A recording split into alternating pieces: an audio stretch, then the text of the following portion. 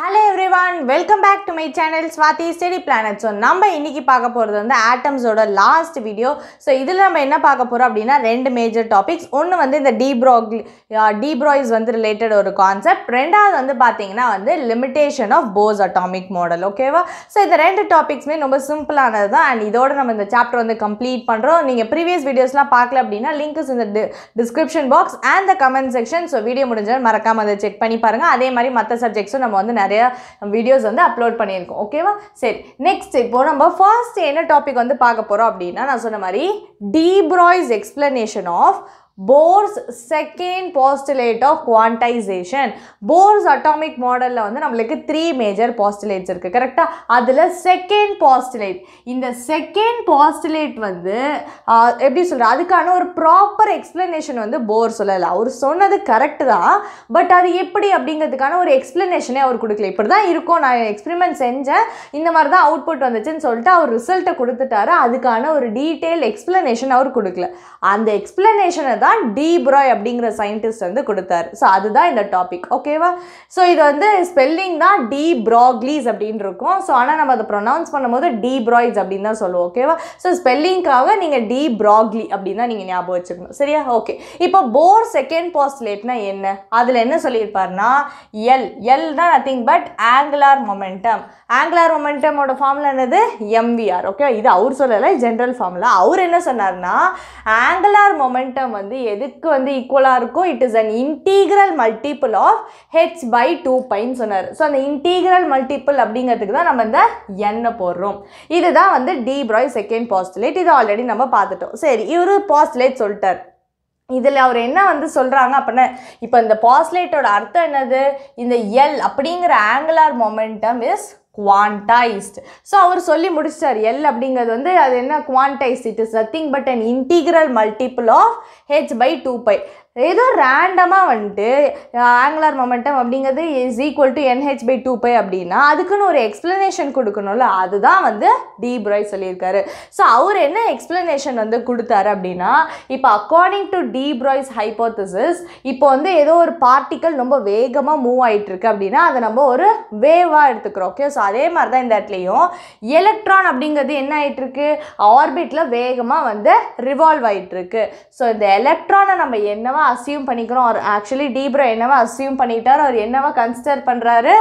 Particle wave அப்படின்னு assume பண்ணிட்டாரு so இந்த எலக்ட்ரான் வந்து வேகமாக ஆர்பிட்டில் சுற்றிக்கிட்டே இருக்குல்ல அது என்ன ப்ரொடியூஸ் பண்ணோம் அப்படின்னா ஸ்டாண்டிங் waves ஓகேவா ஸோ ஸ்டாண்டிங் வேவ்ஸ் அப்படின்னா ரொம்ப சிம்பிளாக சொல்லணும்னா இப்போது ஒரு ஸ்ட்ரிங் எடுத்துக்கிறோம் ஓகேவா அது ரெண்டு சைடும் கட்டி வச்சுட்டு அது ஜஸ்ட் லைட்டாக வந்து இந்த மாதிரி இழுக்கிறோம் ஓகே ஸ்ட்ரிங்கை அப்போ என்ன ஆகும் அதுல வந்து வைப்ரேஷன்ஸ் கிரியேட் ஆகும் அதில் நம்மளுக்கு வேவ்ஸ் கிரியேட் ஆகும் ஓகேவா ஸோ அந்த வேவ்ஸ் தான் நம்மளுக்கு ஸ்டாண்டிங் வேவ்ஸ் இதை பற்றி ரொம்ப டீட்டெயிலாக நம்ம வந்து போக வேணாம் ஓகேவா ஸோ ஆல்ரெடி நம்ம இதெல்லாம் 11th அந்த வேவ்ஸ் ஆசிலேஷன்ஸ் அதில் படித்ததான் அவ்வளோ டீட்டெயில்ஸ் நம்மளுக்கு இந்த இடத்துல தேவையும் இல்லை ஸோ இந்த மாதிரி வந்து நம்மளுக்கு என்ன கிரியேட் ஆகும் வேவ்ஸ் வந்து கிரியேட் ஆகும் ஓகே ஸோ சப்போஸ் இவ்வளோ தான் இருக்குன்னு வச்சுக்கோங்களேன் இந்த மாதிரி நம்மளுக்கு என்ன கிரியேட் ஆகும் இங்கேருந்து சப்போஸ் இங்கே போகும் அதுக்கப்புறம் மறுபடியும் ரிஃப்ளெக்ட் பேக் ஆகிட்டு இந்த மாதிரி வரும் ஓகேவா ஸோ இந்த மாதிரி இது என்ன ப்ரொடியூஸ் பண்ணுதுன்னா ஸ்டாண்டிங் வேவ்ஸ் ப்ரொடியூஸ் பண்ணுது இதே தான் இந்த எலக்ட்ரான் என்ன ஆகுது ஆர்பிட்டில் போயிட்டு இருக்கப்போ இங்கேருந்து ஸ்டார்ட் ஆகுதுன்னா அது என்ன ப்ரொடியூஸ் பண்ணும் ஸ்டாண்டிங் வேவ்ஸாக ப்ரொடியூஸ் பண்ணும் அதுதான் நான் டயக்ராம் இங்கே வரைஞ்சிருக்கேன்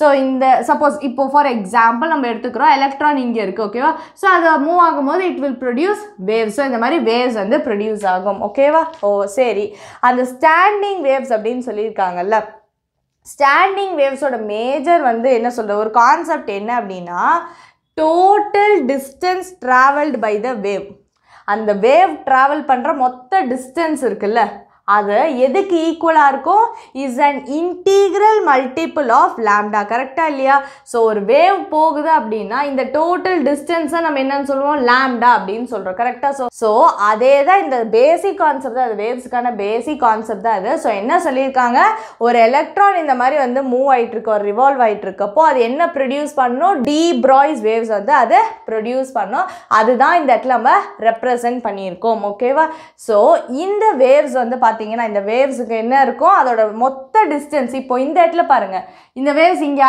சப்போஸ் எலக்ட்ரான் இங்கே இருக்குது ஸோ இந்த மாதிரி வந்து இந்த டி ப்ரோய் வேவ்ஸ் வந்து கம்ப்ளீட்டாக வந்து எப்படி மூவ் ஆகிட்டுருக்கோம் ஒரு சர்க்குலர் பாத்தில் தான் இந்த வேவ்ஸ் வந்து ப்ரொடியூஸ் ஆகிருக்கு அப்போ இந்த வேவ்ஸை வந்து ட்ராவல் பண்ணுற மொத்த டிஸ்டன்ஸ் என்னது 2πr circumference of the circle கரெக்டா அது வந்து எதுக்கு ஈக்குவலாக இருக்கும் it's an integral multiple of lambda so lambda is nothing but wavelength தான் ஸோ இப்போ ஒரு wavelength அப்படின்னு எடுத்துக்கிட்டிங்கன்னா சப்போஸ் இங்கேருந்து வந்து இங்கே கம்ப்ளீட் ஆகுது ஸோ இது ஒரு lambda கிரியேட்டாக கரெக்டாக ஸோ இதே மாதிரி இப்போ இது ஒரு lambda நெக்ஸ்ட் என்ன இருக்கும் இவ்வளோ தூரம் வந்துருச்சு இது செகண்ட் lambda கரெக்டா நெக்ஸ்ட் இவ்வளோ இப்போ நம்ம மார்க் பண்ணிக்கலாம்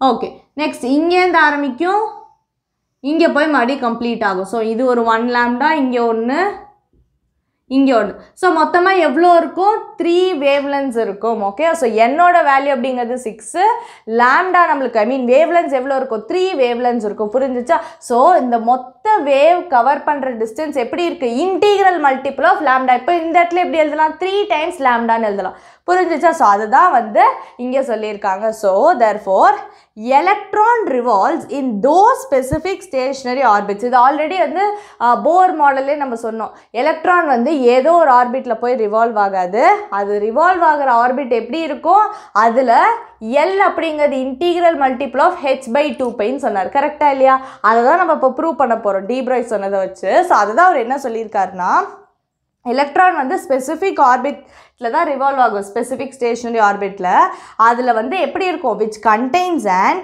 integral multiple of D ப்ராய் waves so integral multiple of D ப்ராய் waves இருக்கும் அசோசியேட்டட் வித் த ரிவால்விங் எலக்ட்ரானால் தான் டி ப்ராய்ஸ் வேவ்ஸ் வந்து ப்ரொடியூஸ் ஆகிருக்கு அது எப்படி இருக்கும் இன்டீக்ரல் நம்பர் இருக்கும் இன்டீக்ரலில் அந்த n நம்பர் இருக்கும் ஓகேவா ஸோ இதை நம்ம எப்படி வந்து டிரைவ் பண்ணலாம் அப்படின்னா இப்போ என்ன சொல்லியிருக்காங்க total distance travelled by the wave அப்போனா அது சர்க்கிள் அப்படிங்கிறனால 2πr இந்த இப்போ சப்போஸ் இங்கே தான் நியூக்ளியஸ் இருக்கும் கரெக்டாக நியூக்ளியஸுக்கும் இந்த ஆர்பிட்டுக்கும் இடையில இருக்க டிஸ்டன்ஸ் ஆர்ன்னு எடுத்துக்கிறீங்க ஓகேவா so 2πr is equal to என்ன சொல்லியிருக்காங்க total distance is an integral multiple of the wavelength lambda இந்த பாயிண்ட் புரிஞ்சிச்சா இது ஈக்குவேஷன் 1ன்னு வச்சுக்கோங்க second one according to D ப்ராய்ஸ் hypothesis lambda அப்படிங்கிறது h/p h அப்படிங்கிறது பிளாங்க்ஸ் கான்ஸ்டன்ட் p அப்படிங்கிறது மொமெண்டம் ஸோ இது எப்படி நம்ம எழுதலாம்னா மொமெண்டமோட ஃபார்முலா என்னது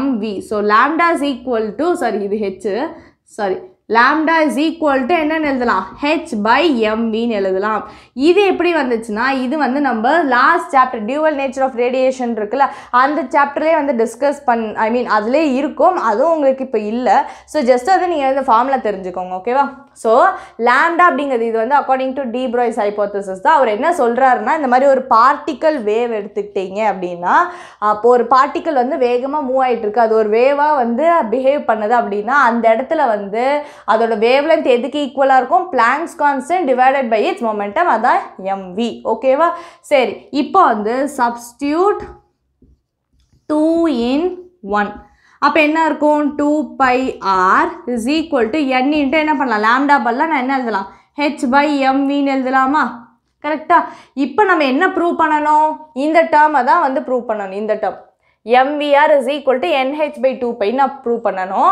இப்போ இங்கே mv இங்கே இருக்குது r இந்த இடத்துல இருக்குது அப்போ நான் என்ன பண்ணலான்னா இந்த 2πயையும் mvயையும் இன்டர்சேஞ்ச் பண்ணுறேன் அப்போ இந்த mv மேலே போயிடுச்சுன்னா mvr ஆயிருமா மேலே ஆல்ரெடி nh இருக்குது 2π கீழே வந்துடும் ஸோ இதுதான் L ஸோ டி ப்ராய் சொன்னதை ப்ரூவ் பண்ணிட்டோம் அக்கார்டிங் டு டி ப்ராய் சொன்னதை வந்து நம்ம போர் மாடலுக்கு ப்ரூவ் பண்ணிட்டோம் ஸோ டி ப்ராய் சொன்னதை வச்சு இவர் சொன்ன இந்த ஃபார்முலாஸை வச்சு அவர் இந்த சொன்ன இந்த ஸ்டேஷ்னரி ஒரு ஸ்டாண்டிங் வேவ்ஸ் கான்செப்டை வச்சு நம்ம என்ன பண்ணிட்டோம் போர் செகண்ட் பாஸ்டுலேட்டை வந்து ப்ரூவ் பண்ணியாச்சு ஓகேவா ஸோ இதுதான் வந்து இந்த என்டையர் கான்செப்ட் ரொம்பவே சிம்பிளான கான்செப்ட் தான் இல்லை என்ன கேட்பாங்க அப்படின்னா வந்து இப்போது what are state R explain அந்த மாதிரி எப்படி வேணாலும் கேட்கலாம் justify de Broglie's explanation of Bohr second second postulate of குவாண்டைசேஷன் அப்படிங்கிறது மொத்தமாக வந்து கேட்கலாம்.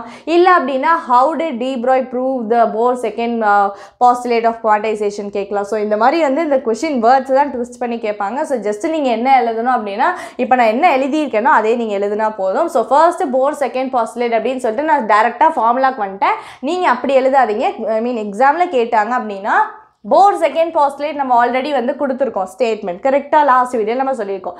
அந்த ஸ்டேட்மெண்ட் ஃபர்ஸ்ட் எழுதிட்டு அப்புறம் இந்த ஃபார்முலா எழுதிட்டு இதுக்கான எக்ஸ்ப்ளனேஷன் டி ப்ராய் கொடுத்தாரு. அது நம்ம எப்படி வந்து ஃபர்ஸ்ட் தியரிட்டிக்கலாக அப்ரோச் பண்ணியிருக்கோம், தென் ஃபார்முலா வைஸ் எப்படி அப்ரோச் பண்ணியிருக்கோம், வித் த டயக்ராம் நீங்கள் கம்ப்ளீட் பண்ணிட்டீங்கன்னா it is more then sufficient. Okay, so இவ்வளோ தான் வந்து நம்மளுக்கு இந்த டாப்பிக்கில் வந்து கொடுத்துருக்காங்க. ஸோ இதை நீங்கள் ஸ்க்ரீன்ஷாட் எடுத்துக்கோங்க. நெக்ஸ்ட் வந்து நம்ம அந்த last topic that is the limitation of force atomic மாடலை வந்து டிஸ்கஸ் பண்ணலாம்.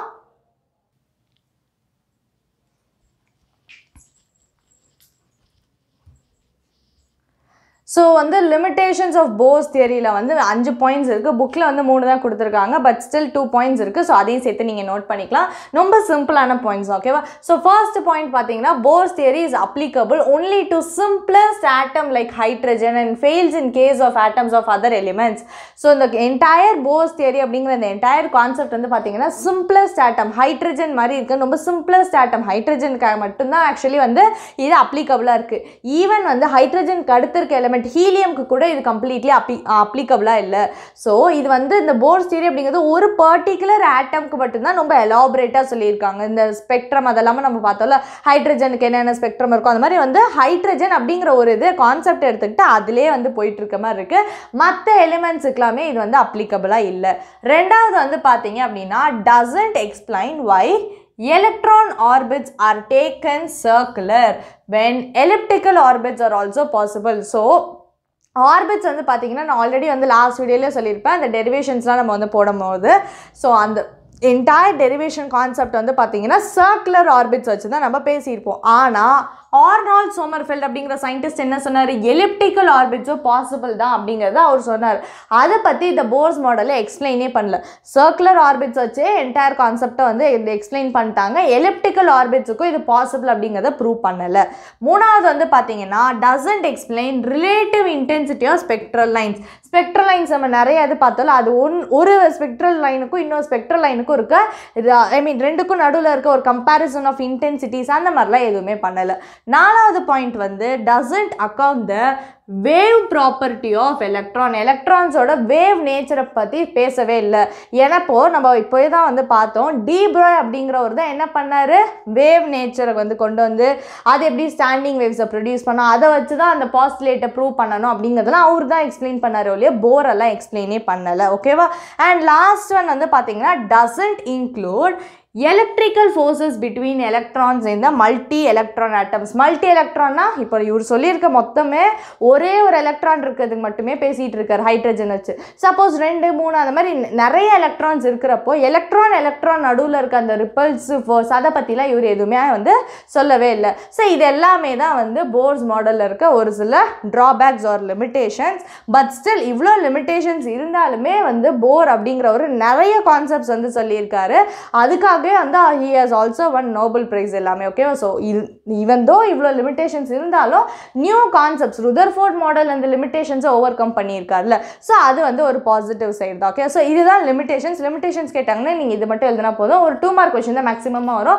ஸோ நீங்கள் இதை அப்படியே வந்து ஸ்க்ரீன்ஷாட் எடுத்துக்கலாம், ஏன்னா இவ்வளோ தான் இருக்குது. ஸோ நீங்கள் அப்படியே ஸ்க்ரீன்ஷாட் எடுத்துக்கோங்க and you will conclude the video. I hope screenshot எடுத்துருப்பீங்க அப்படின்னு நினைக்கிறேன். ஸோ இதோட வந்து பார்த்தீங்கன்னா ஆட்டம்ஸ் இஸ் கம்ப்ளீட்லி ஓவர். இந்த எல்லா வீடியோஸையும் நீங்கள் பார்த்துட்டு நான் போர்டில் என்ன எழுதியிருக்கேனோ அதே நீங்கள் copy பண்ணிக்கிட்டீங்கன்னா that will be your notes. And so I hope வந்து கம்ப்ளீட்டாக சாப்டர் உங்களுக்கு புரிஞ்சிருக்கும் அப்படின்னு வந்து நினைக்கிறேன். நெக்ஸ்ட் வந்து நம்ம ஃபர்தர் டாபிக்ஸ்க்கு ஃபர்தர் சாப்டர்ஸ்க்கு வந்து மூவ் பண்ணுவோம் இன் ஃபிசிக்ஸ், கெமிஸ்ட்ரி அண்ட் பயாலஜி. நான் அப்லோட் பண்ண நியூ வீடியோஸ் எல்லாமே நீங்கள் பார்க்கணும் அப்படின்னா மறக்காம சேனலுக்கு சப்ஸ்கிரைப் பண்ணிடுங்க. கூட இந்த பெல் ஆலிங் கிளிக் பண்ணுங்க. வீடியோ பிடிச்சதா லைக் பண்ணுங்க, உங்கள் ஃப்ரெண்ட்ஸுக்கு நம்ம சேனலை ஷேர் பண்ணுங்க. நான் வந்து அவங்கள நெக்ஸ்ட் இருக்கிற வீடியோஸில் பார்க்குறேன். Still then, stay tuned. Bye.